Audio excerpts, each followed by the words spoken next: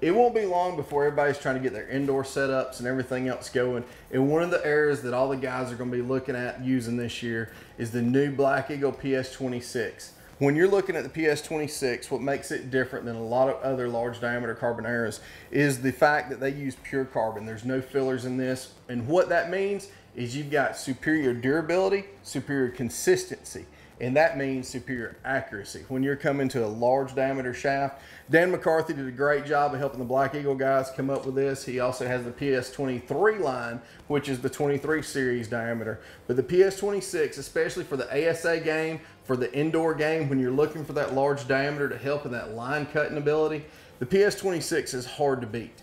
One thing that's been just mind-blowing is the accuracy I'm getting out of such a large diameter shaft, and also the consistency. And I'm running Boning Blazer vanes with a top hat 100 grain point, and with a complete arrow, I'm getting less than a half a grain difference across a whole dozen.